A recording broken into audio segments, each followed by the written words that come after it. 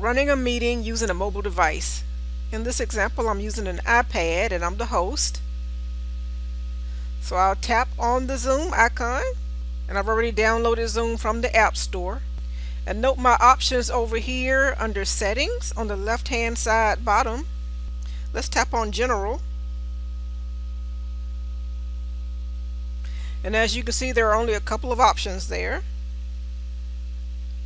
Let's tap Meetings. And you have several other options, but not as many as you might have when you're using the desktop software. For instance, what if you want to control annotations or screen sharing or whiteboard sharing while you're on an iPad? So you might not be able to do it with the Zoom software, but I'll show you what you need to do. But before we go there, let's go ahead and start a meeting and look at the end meeting controls we might have. I'll go ahead and tap New Meeting and start a meeting. Let's go up here to the top right and tap More, Meeting Settings. So these are some of the options you have while you're in a meeting. But again, you're limited. So what would you do if a mobile device is all you have and you need to set up more features? Actually, let's go ahead and sign out of the meeting. On the top left hand side, I'm just going to tap End Meeting and End Meeting again. I'm going to tap my Home button and I'm going to open a browser.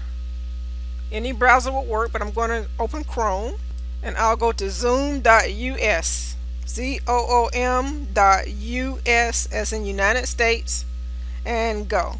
At the top right, I'm going to click My Account. Now I'm already signed in because I was on this page before, but if you weren't signed in, you would probably see a sign in option over here on the top right. And now we have a lot more options. Notice these options on the left hand side. I'm going to tap Settings, and under Meeting, here are all your meeting settings you can choose from.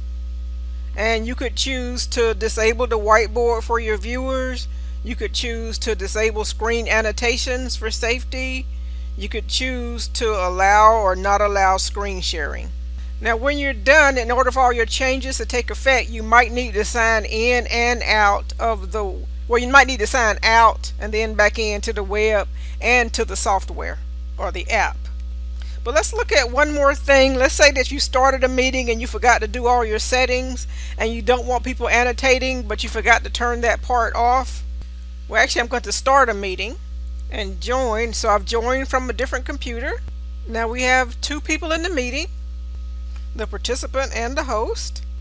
And let's say the participant starts sharing a screen. You won't have the option to turn off screen sharing if you didn't do that before in your settings, but what you could do is put the user on hold and the screen that they share will disappear. So now they're sharing their screen. You would tap on the user and you could remove them from the meeting if they're being disruptive, or you could simply put them on hold and note how their screen share disappears.